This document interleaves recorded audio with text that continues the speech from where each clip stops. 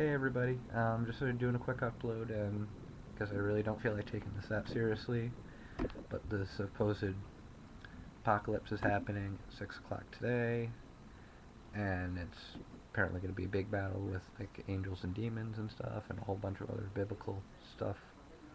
Maybe it looks like this, I don't know, I doubt it. Maybe more like this. I'm playing around with my webcam, but apparently everything should be on fire, all the pagans are going to be sent to hell. Or something. I'm not sure. It'll be a bunch of big scary monsters. I don't know. Point is, not really happening. I'm sorry, man.